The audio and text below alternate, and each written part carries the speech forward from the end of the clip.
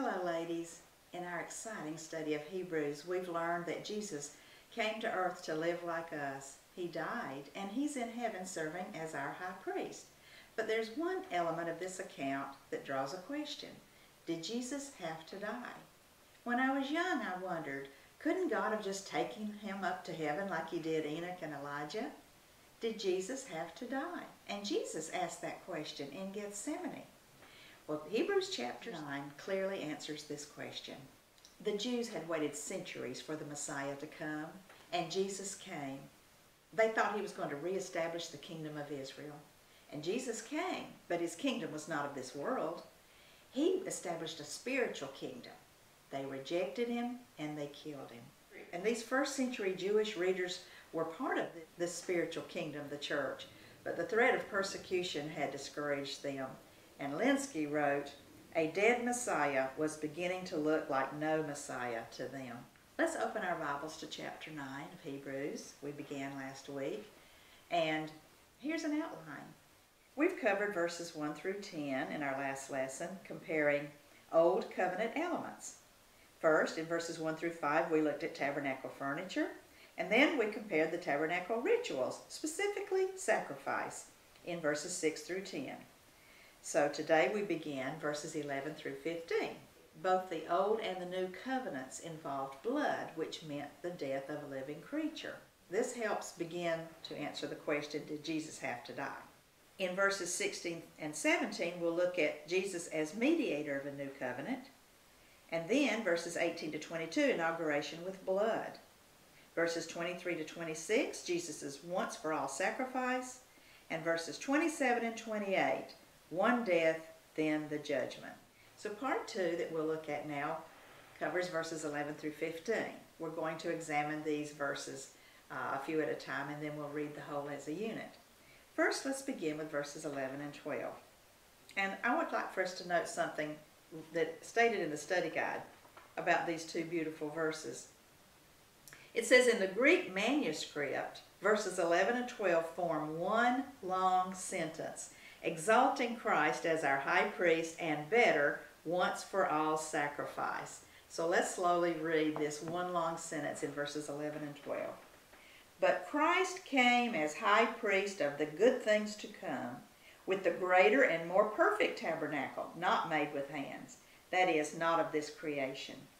Not with the blood of goats and calves, but with his own blood he entered the most holy place once for all, having obtained eternal redemption.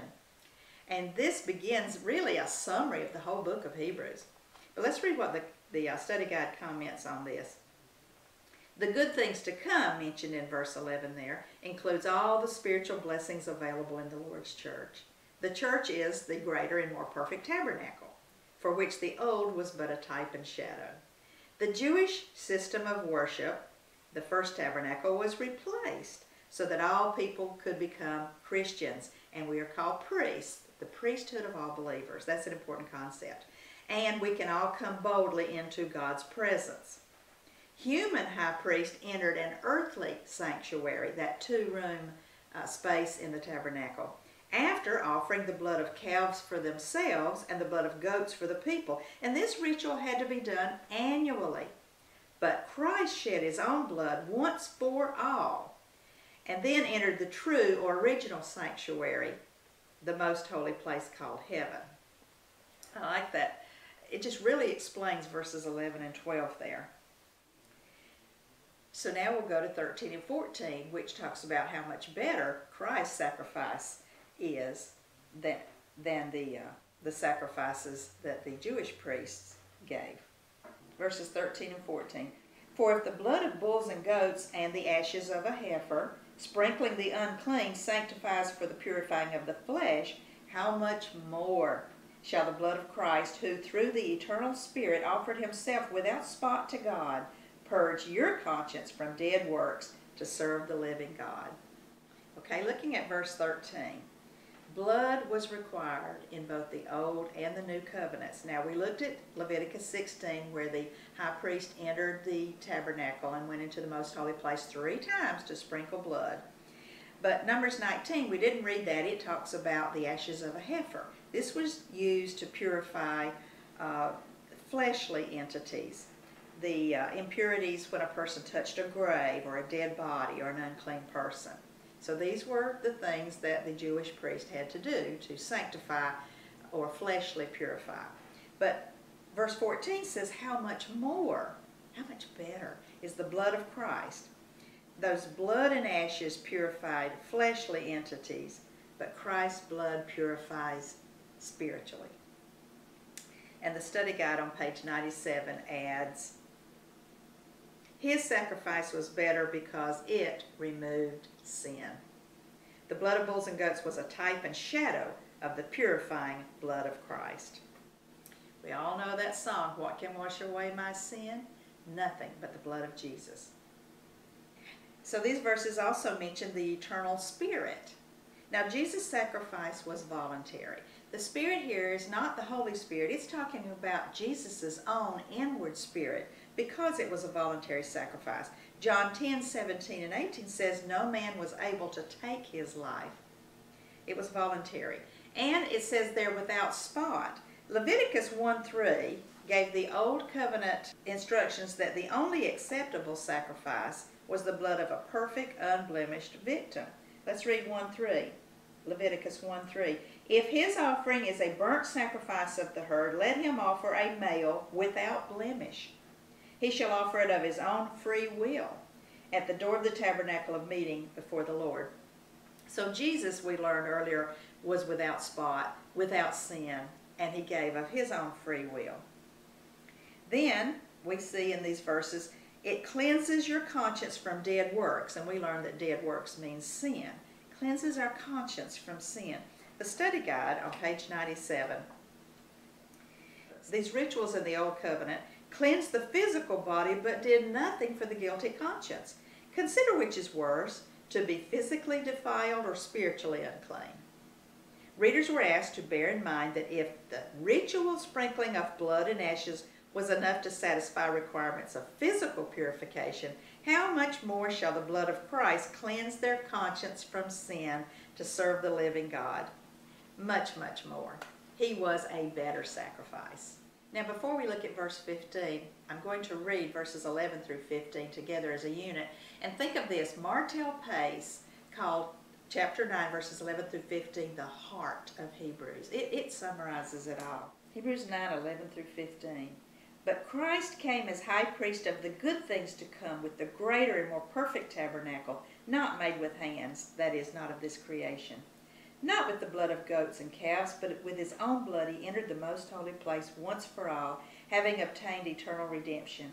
For if the blood of bulls and goats and the ashes of a heifer, sprinkling the unclean, sanctifies for the purifying of the flesh, how much more shall the blood of Christ, who through the eternal Spirit offered himself without spot to God, purge your conscience from dead works to serve the living God. And verse 15, and for this reason, because Jesus gave his blood, sacrificed it so that we could have forgiveness of sins, he is the mediator of the new covenant by means of death. That was how he became the mediator of our new covenant. For the redemption of the transgressions under the first covenant, that those who are called may receive the promise of the eternal inheritance. Jesus had to die, it says in verse 15. By means of death, redemption and eternal inheritance are available to those who are called. Who are those who are called? Those who obey. We're told in 2 Thessalonians 2:14, to which he called you by our gospel. God calls us through his word, and those who obey his word are the called. The study guide adds on page 98, sisters, because of our obedience to the gospel, we are among those called, and we will receive his promised eternal inheritance if we persevere. There's that condition. So now we go to part 3. Jesus is mediator of the new covenant. We just read that in verse 15. He's the mediator. He brought the new covenant into force. And to do this, Jesus had to die. This is explained vividly in verses 16 and 17. And we've read those before. You'll find these familiar. For where there is a testament, there must also of necessity be the death of the testator. For a testament is in force after men are dead, since it has no power at all while the testator lives. And we talked about the fact that most of us try to have a will so that our property can be distributed as we want after our death. So Jesus had to die so that his will and testament could be put into force. Page 98 sheds some light. So Scripture presents two reasons why Jesus had to die. First, for the forgiveness of sins, we saw that in verse 15. And second, because a will becomes in force only after its maker dies. We see that in verse 16. First, only the blood of a perfect sacrificial lamb could have redeemed us from transgression or sin. Sin came at a price. The blood of bulls and goats was not able to pay for it. Jesus' blood could and did.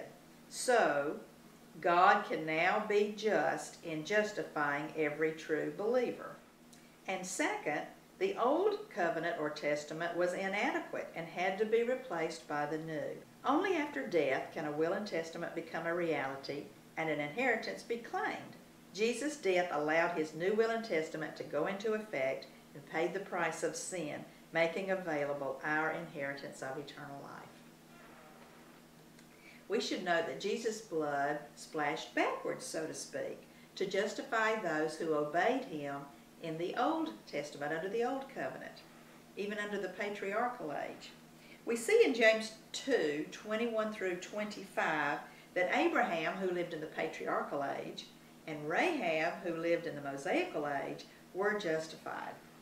So let's turn to James 2 and read 21 through 25. Was not Abraham our father justified by works when he offered Isaac his son on the altar? Do you see that faith was working together with his works, and by works faith was made perfect or complete? And the scripture was fulfilled, which says, Abraham believed God, and it was accounted to him for righteousness, and he was called the friend of God. You see then that a man is justified by works and not by faith only. Likewise, was not Rahab the harlot also justified by works, when she received the messengers and sent them out another way? For as the body without the spirit is dead, so faith without works is dead also. So by their works, by their obedience to God, those actions justified them in God's sight, and their sins were forgiven when Christ died because his blood splashed backwards, so to speak. We see this clarified a little better on page 99. The new covenant is better, for it took away even the sins of faithful men and women who lived under the old covenant. Sisters, have you ever wondered how those good people were justified? One commentator noted the cross provides salvation for all the obedient believers of all times. Jesus' sacrifice had power and efficacy that animal sacrifices did not. It was retroactive, reaching back to the beginning of time and fulfilling the promise made to Abraham that through his seed all nations of the earth would be blessed, past, present, and future. Abraham received this promise, as do Christians today. Now, Martel Pace summarized in his commentary, divine conditions had to be met in order for God to offer salvation to his people. All of these were fulfilled by Christ's blood. His blood put into effect the new covenant. His blood took away sins, not only the sins of Christians, but also the sins of the faithful ones of the Old Testament who offered the animal sacrifices year after year, anticipating God's perfect sacrifice. By allowing his blood to cleanse the copies of heavenly things, Christ has enabled us to enter into the true presence of God. And to finish up one more sentence here. The New Testament or covenant could not have been established until he, Jesus, as the testator, shed his blood in death. And now we'll look at part 4, inauguration with blood. And verses 18 through 22 will further verify that blood was an essential element in all of God's covenants. Part 4, inauguration with blood. What does inauguration mean? Well, Merriam-Webster defines it to dedicate ceremoniously or to observe formally the beginning of something. When we think of inauguration, we generally think of an official ceremony when a new president comes into that position or when a ship is launched. Covenants also began with an inauguration. A official ceremony. We will read in Hebrews 9:18 and 19 that the inauguration of the new covenant involved blood. But we're going to first read Exodus 24:3-8, the account, and we've read that before, where the old covenant was inaugurated with blood. Exodus 24:3-8. So Moses came down from the mountain with God's offer of a covenant, and told the people all the words of the Lord and all the judgments. And all the people answered with one voice and said, All the words which the Lord has said we will do. And Moses wrote all the words of the Lord. And he rose early in the morning and built an altar at the foot of the mountain, and 12 pillars according to the 12 tribes of Israel. Then he sent young men of the children of Israel who offered burnt offerings and sacrificed peace offerings of oxen to the Lord. And Moses took half of the blood and put it in basins, and half the blood he sprinkled on the altar. Then he took the book of the covenant and read in the hearing of the people, and they said, All that the Lord has said we will do, and be obedient. And Moses took the blood, sprinkled it on the people, and said, Behold, the blood of the covenant which the Lord has made with you, according to all these words. Have you read that before? Did you know that the old covenant, at its inauguration, involved blood? Well, Hebrews 9:18 and 19 will remind us of this, and then tell us that the new covenant was inaugurated with blood. Let's read Hebrews 9:18 and 19. Therefore, not even the first covenant was dedicated without blood, for when Moses had spoken every precept to all the people according to the law, he took the blood of calves and goats with water, scarlet, wool, and hyssop, other things were involved, and sprinkled both the book itself and all the people. Hebrews 9:18-21 explain what we just read, that the old covenant was inaugurated with a ceremony in which blood was involved, saying, This is the blood of the covenant which God has commanded you. Then likewise he sprinkled with blood both the tabernacle and all the vessels of the ministry. So verses 18 and 19 remind the people that the first covenant was inaugurated with blood. Verse 20, which we read in Hebrews, repeats verse 8 in Exodus, where Moses said, Behold, the blood of the covenant which the Lord has made with you according to all these words. Let's read the study guide on page 100. It's interesting to compare that phrase, this is the blood of the covenant, in Hebrews 9:20 and in Exodus 24:8, with Jesus' words in 1 Corinthians 11:25. In the upper room with his disciples, Jesus, established an element of the Lord's Supper that represented his blood. It was the fruit of the vine. He took the cup after supper, saying, This cup is the new covenant in my blood.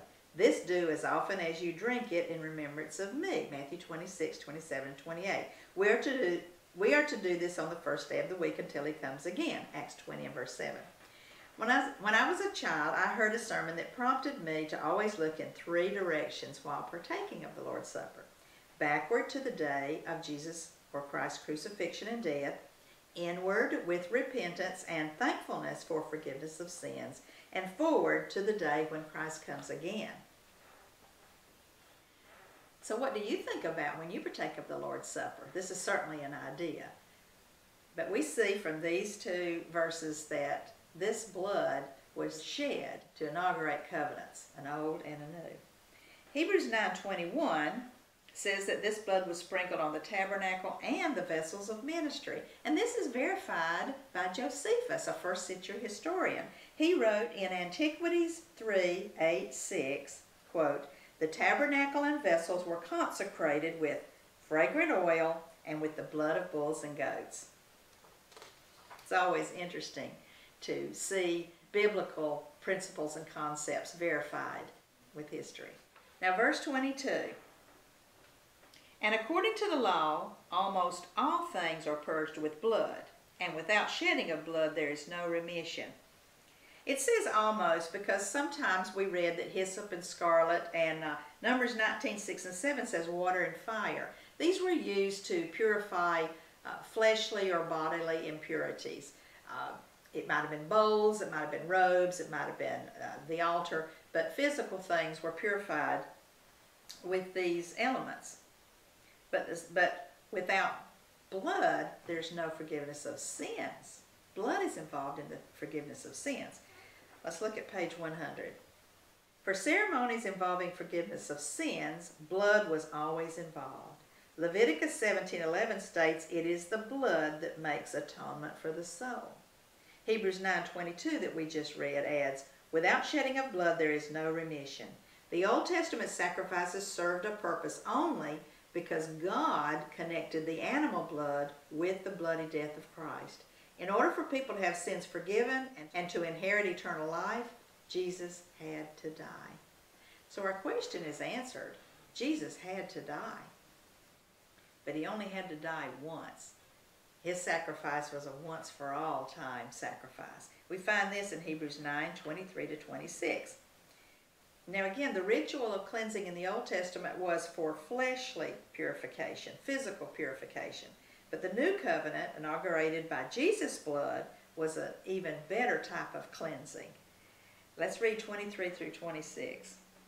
Therefore it was necessary that the copies of the things in the heavens should be purified with these, the hyssop and the water and the fire and the blood of animals, but the heavenly things themselves with better sacrifices than these. For Christ has not entered the holy places made with hands, which are copies of the true, but into heaven itself, now to appear in the presence of God for us. Not that he should offer himself often, as the high priest enters the most holy place every year with blood of another. He then would have had to suffer often since the foundation of the world. But now, once, at the end of the ages, he has appeared to put away sin by the sacrifice of himself. And notice that it says there, as in verse 25, as the high priest enters, presently enters. It was still going on when the Hebrews writer wrote this. The temple was still standing and the sacrifices were still going on.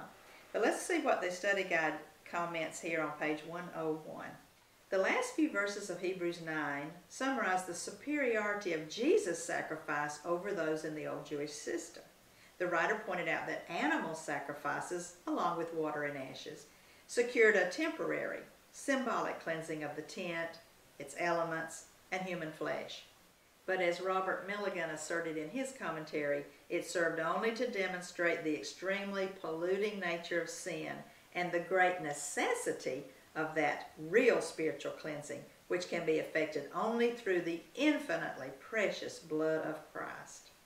Now Hebrews 9:23 that we read says it was necessary for the copies or the elements in the old Jewish religion to be purified.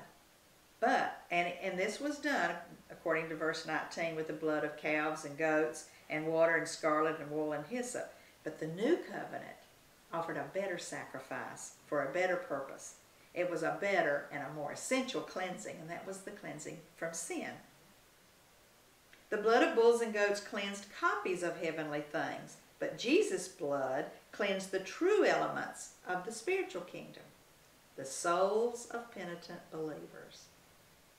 Inward cleansing is necessary to become a child of God, to be a fit habitation for God, and after death, to enter the true sanctuary called heaven. Verse 24 compares the physical sanctuary, that two-room space in the old tabernacle, in the old temple. It was a copy, and the Jewish priests went there to offer sacrifices, but it's compared to the better sanctuary where Jesus entered. The better high priest entered with a better sacrifice. In contrast to the Levitical priest, Christ did not have to go into the earthly sanctuary made with hands in order to perform priestly duties. He entered the sanctuary of heaven with his own blood. And in the presence of God, he procured our pardon. Sisters, how blessed we are and how grateful we should be. Then in verses 25 and 26, we see a contrast of the timeline, the temporal versus permanent nature of the sacrifice. The old covenant offerings were temporary, but the sacrifice of Jesus is permanent. And we read that in verses 25 and 26. On page 102, earthly priests poured out the inadequate blood of bulls and goats, but the blood of Jesus justifies all who believe and obey. Earthly high priests had to annually perform the sacrificial rites, but Jesus offered himself once and for all, His offering ushered in the Christian age. And we live in the Christian age, and those first century Jewish Christians lived in the Christian age. It was established by Christ's blood after he died on the cross. His sacrifice did away with that old covenant, and we saw that. We read that in Colossians 2:14. His death nailed it to the cross. And let's note another interesting comparison. In the old covenant, even the priests had to be sprinkled and purified physically with blood. Look at Leviticus 8:30. Leviticus 8:30. Then Moses took some of the anointing oil and some of the blood which was on the altar and sprinkled it on Aaron, the high priest, on his garments, on his sons, and on the garments of his sons with him. And he sanctified or set apart Aaron, his garments, his sons, and the garments of his sons with him. So I'd like to ask, is there a comparable purification process for us as the priesthood of all believers? Is there something involving blood that purifies us? Yes. Let's read Ephesians 1:7. In him we have redemption through his blood, the forgiveness of sins. The forgiveness of sins, according to the riches of his grace. So we are forgiven through his blood. But how do we come in contact with that blood? Well, there are two scriptures that help us understand that. John 19:33 and 34. John 19:33 and 34 explain that Jesus shed his blood in his death. But when they came to Jesus and saw that he was already dead, they did not break his legs. But one of the soldiers pierced his side with a spear, and immediately blood and water came out. So Jesus shed his blood in his death. So how do we come in contact with that blood? How do we figuratively enter into his death? Romans 6:3-5. Do you not know that as many of us as were baptized into Christ Jesus were baptized into his death? Therefore we are buried with him through baptism into death, that just as Christ was raised from the dead by the glory of the Father, even so we also should walk in newness of life. For if we have been united together in the likeness of his death, certainly we also shall be in the likeness of his resurrection. So this chapter has answered many questions about the necessity of blood in the inauguration and the cleansing process, both in the Old Covenant and in the New. And it answers for us the question, did Jesus have to die? And the answer is yes. He came to live like us, and just like us, he died. We have to die unless we're still alive when Jesus comes again. But the last two verses of Hebrews chapter 9 explain that we must die, and after that, the judgment. The Hebrews writer reminds us that we all must die, and then we will be judged. Verse 27. And it is appointed for men to die once, but after this, the judgment. The study guide comments on page 102. Death is an appointment everyone must keep. Has God set an expiration date for each of us? No, the Greek word for appointed here means reserved or certain for someone. One is destined. We are destined to die, like I said, unless Jesus comes first. Each of us will taste death unless we are alive when Christ comes again. 1 Thessalonians 4:16 and 17. But because of his death, we can look forward after our death to a favorable judgment and eternal life in heaven with Jesus. And we have assurance, so we can anticipate his second coming. The last verse of chapter 9, verse 28. So Christ was offered once to bear the sins of many. To those who eagerly wait for him, he will appear a second time, apart from sin, for salvation. Page 102. What will that day be like? It will be a sad day for those whose sins are not forgiven, and for wayward children of God who drift, doubt, become dull of hearing, and quit their spiritual Christian journey. But it will be glorious for the faithful who persevere to the end.